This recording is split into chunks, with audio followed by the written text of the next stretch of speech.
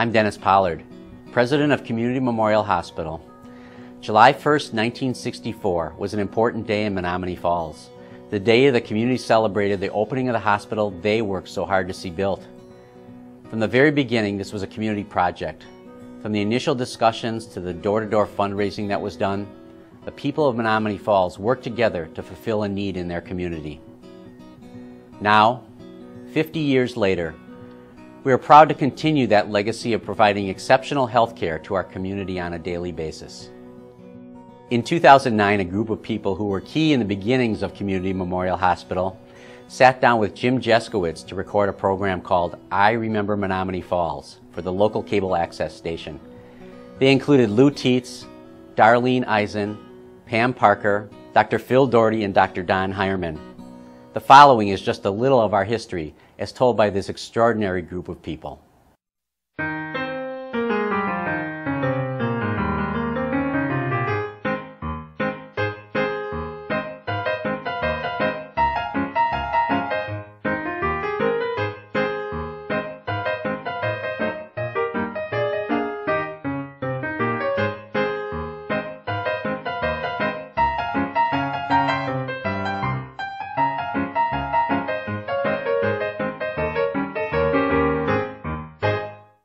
The hospital is community memorial because there certainly was a community project.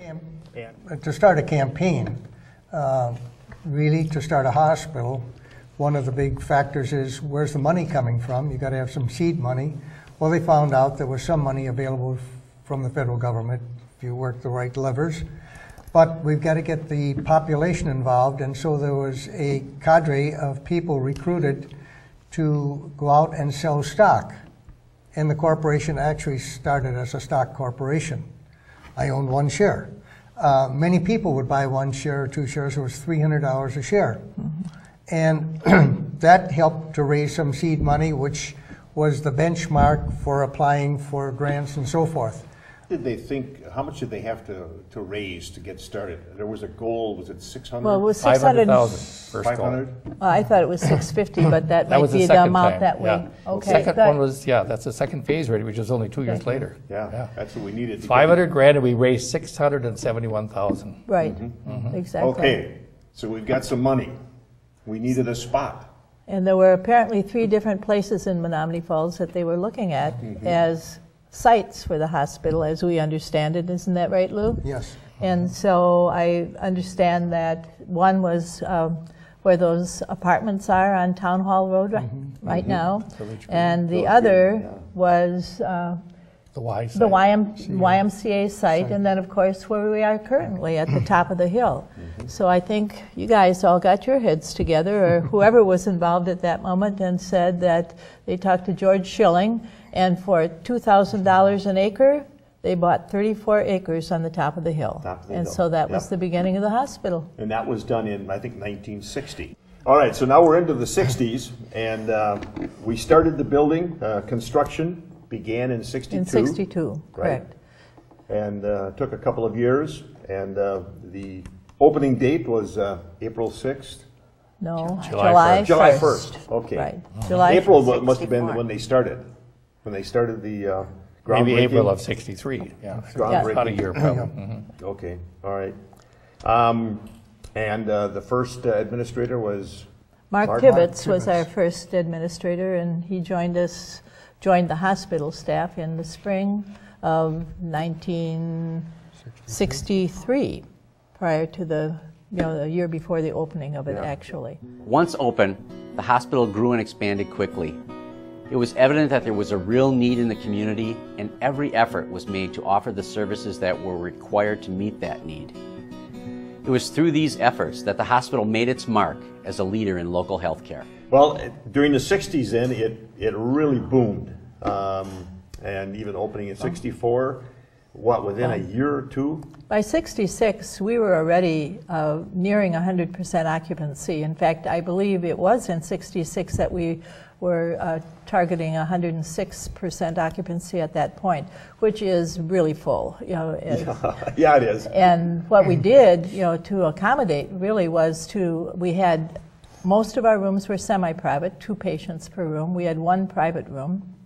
And we would put 3 patients in a double room and 2 in the private room. And we had one sunroom that suddenly became another patient room for 3 beds. And so that's how we were able to accommodate. But it was very, very full, and certainly a good response from the community. So it wasn't real hard for us to be able to convince our board that perhaps we needed to be looking forward to the first expansion. It was interesting that they said in 1970, when the new addition went on, you went from 6,500 square feet to 40,000 square feet. Exactly, a usable space usable at that space, time. yeah. Correct. Yeah.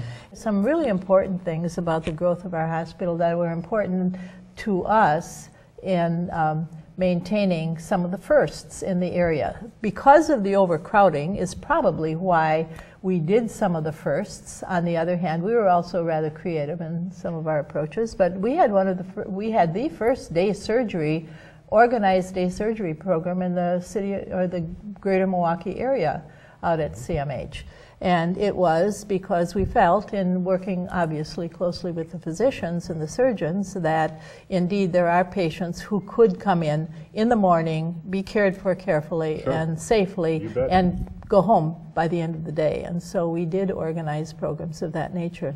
With all the changes through the years, Community Memorial Hospital was always known for having a consistent, caring staff. I believe this was also due in large part to the fact that this is a community hospital. When you talk to people, they say, well, I used to work at the hospital, or my mother or somebody in the family worked there. So it seems almost everybody in Menomonee Falls has worked at the hospital at one time or another. Remember, we had a plaque in the front of the hospital that was the quote from Dr. Doman, who was at least the honorary first chief of staff of the hospital, although he had already retired by that time. And he said, "The hospital is the fulfillment of a cherished dream. It will give the medical fraternity an opportunity to render more efficient service to the community. The medical staff wishes to thank all of the people who have helped make this institution a reality." But I think that it was he who indeed had that foresight, as well as a number of others as well, that a hospital was needed in the community and we needed to make it happen. From the grassroots beginnings in 1964 to today, Community Memorial Hospital has gone through many changes. We started with 61 beds, a team of 16 physicians, and a staff of 70. Today we offer 202 beds. We have a medical staff of over 600 physicians and more than 1,300 staff.